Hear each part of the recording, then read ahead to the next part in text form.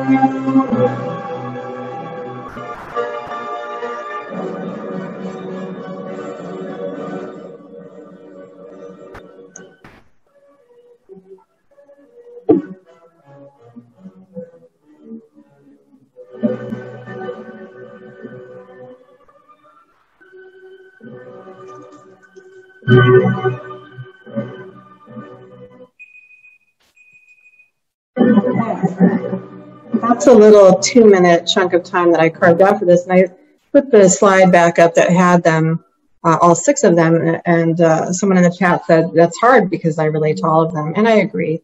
I just wanted you to have a chance to really think about that. What's your why as an arts educator? And I know I always end up gravitating towards arts as well-being, especially in this time that we're all experiencing together, because you know, if I were to give my 3 reasons, it feels good to make art, it relieves stress, I can express emotions. And then in terms of lifelong goals, I think of my own kids, you know, that are graduated from college and up and working, and my daughter that's in law school paints now just because that is a part of well-being for her. So I think it's important to think about what's our why and also where we're going. What are the lifelong goals that we aspire to for our students? So thank you for taking a few minutes to take a look at that. And so moving on, we'll look at other parts of the standards because there's quite a few, and I think that's why it was a bit overwhelming to me when I first saw them. Gee, what do all these things mean? So we're going to look at each one of them and kind of get a firmer understanding of all those moving parts. So we have artistic process, we'll tackle that first, and then anchor standards. I think we're all pretty familiar with the word standards. And then there's another pairing that they have, the enduring understandings and essential questions. Break those down. We'll talk about artistic process component, and then finally the performance standards. And I'll try and look at the chat as I go along. I see some great stuff in there. Okay, so moving into element 2, and this is really the heart and soul of these standards, is the 4 artistic processes. And so they are the cognitive and also physical actions in which art learning and art making are taking place. And so each of these disciplines incorporates, each of the arts disciplines, I should say the 5, art, music, dance, theater, and media art, incorporate these processes. So these are really the most basic and most key thing for us to know and get comfortable with as practitioners. So the first one is creating. It's most easily understood.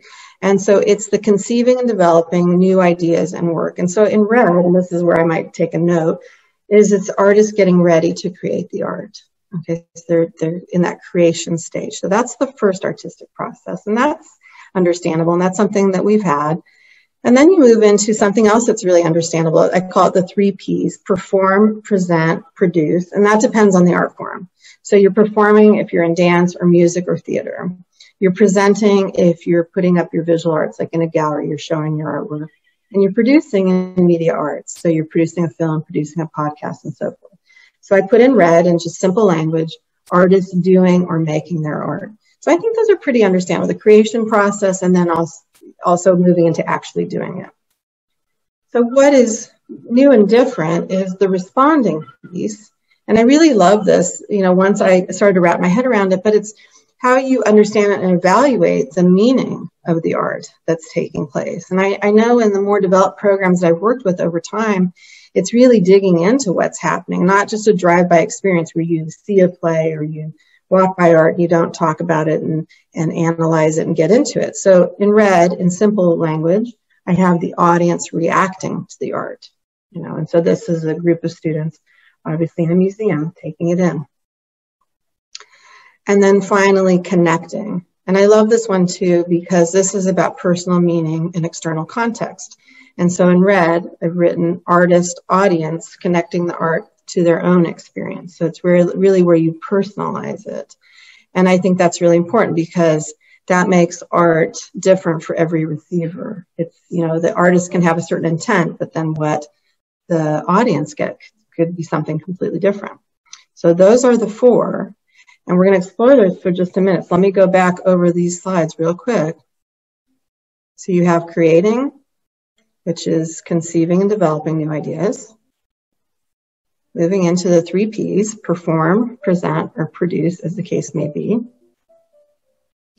And then we have responding. So, what's your reaction? How are you feeling about the art? How are you responding to it and taking it in? And then finally, connecting. So on your worksheet or on a piece of paper, if you could write down, what are the 4 processes? I believe I have them on the sheet. And then a brief summary, a working summary for it. And then an example of each, if you can, from your own classroom, if you're a practicing arts teacher. What's an example of creating one of the Ps, responding or connecting? So we'll give about 2 minutes for that. I'm loving what I'm seeing in the chat. I'll go back to that, but please share there too, or instead of, because that's really helpful to everybody that's here today. So let me set the timer real quick. Okay, 2 minutes. I'll go back over the slides one more time if you're working without a sheet. Okay, creating. Artists getting ready to create art. Please.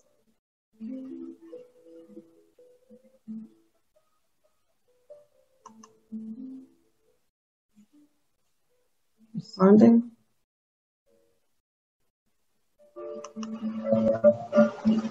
Okay. Think about this in your own classroom. Where are these happening for you?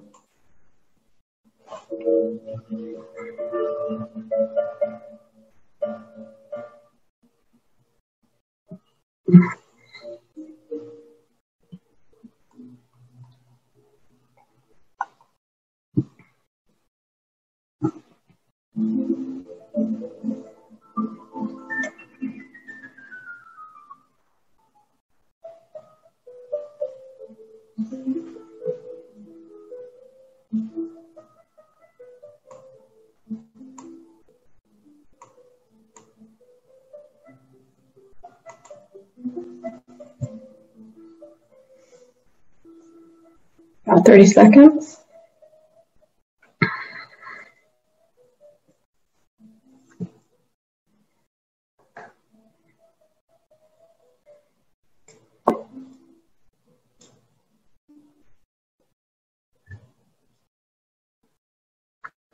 Seeing some great comments in the chat.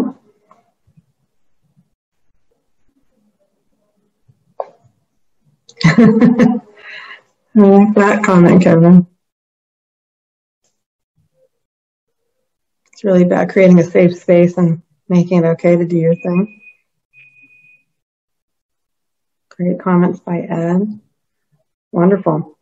So I'm sure all of us can think of some real strengths we have in at least one of those areas and are currently doing right now.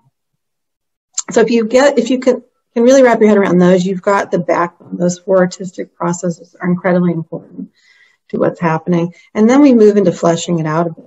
So we're used to the word standards, and so we have anchor standards within the artistic processes. And so these are the behaviors, skills, and habits that teachers are expecting from students. And the interesting thing about these is that they are parallel across arts disciplines. So you will find the creative processes and the anchor standards across the 5 disciplines and grade levels. And this, because they're parallel and they work in all the art forms, this creates artistic literacy. And I think this is really one of the big takeaways of what we're after with the new standards, is that knowledge and understanding that students have to be able to participate in the arts authentically. And when you go back to lifelong goals, the arts are always a part of their life. They might not be pre-professional, but they are always going to enjoy, appreciate, know the vocabulary, know what's happening. And so artistic literacy, I think, is an important concept to understand. So as far as anchor standards, we have create. And remember, create is artists getting ready to create art. And I highlighted some keywords in there because you'll see some similarities as we go through. So in the first anchor standards, generate and conceptualize. And then you move into organize and develop. And number 3, refine and complete. And you'll see some similarities as we move into the 3 Ps, artists making their art. So they're in the beginning, analyzing, selecting, and then that word develop comes in again, develop and refine, and then convey. So that's 4 through 6. And remember, these are parallel across disciplines. Then you get into responding. This is a little bit different. You have perceive, you have interpret, and you have apply criteria. And then the last one, connecting, is kind of standalone in the sense that number 10 is personal experiences, and 11 is using societal, cultural, and historical context. And again, those are things that are much more paid attention to in the new standards than ever before.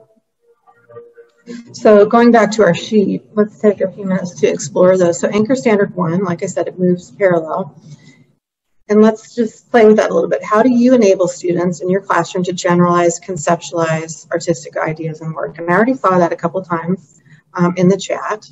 And hence, that's very UDL, that you are enabling students to do that work. Like, what are the choices you give them? How do you allow them flexibility?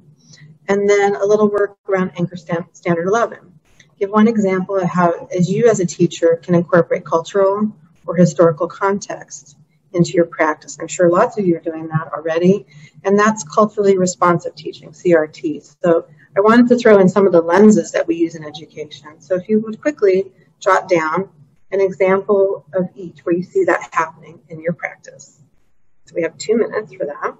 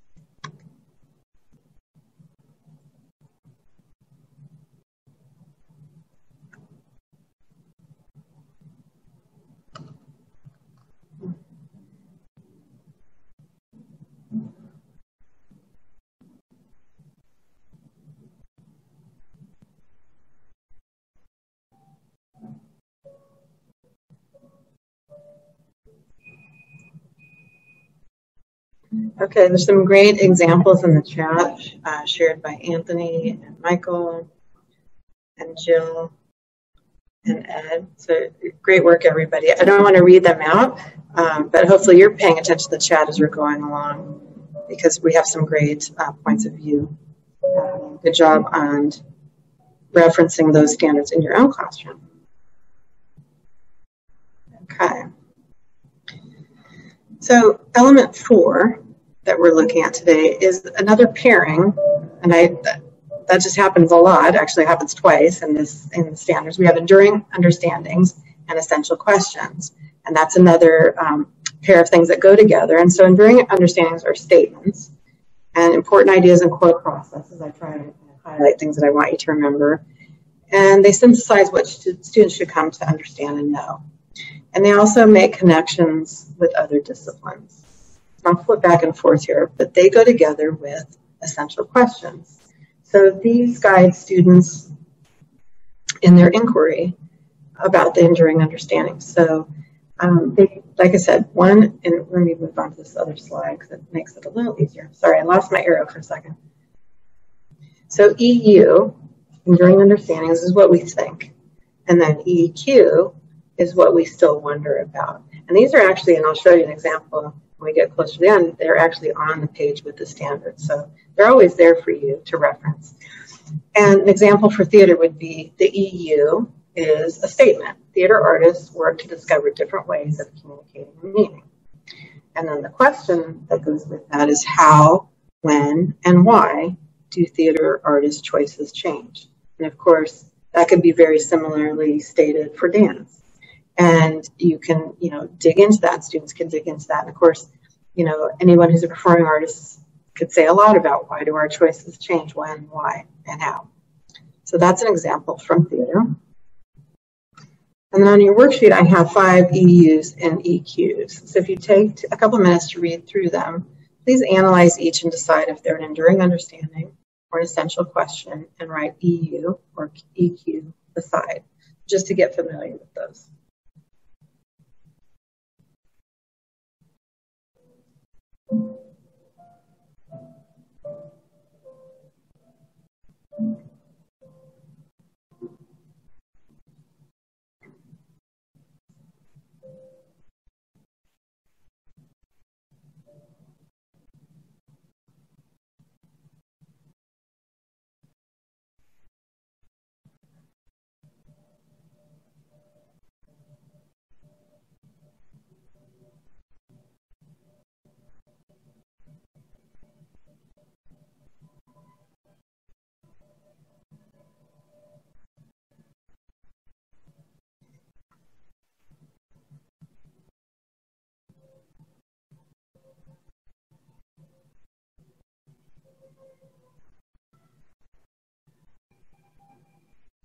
Okay, 1 minute.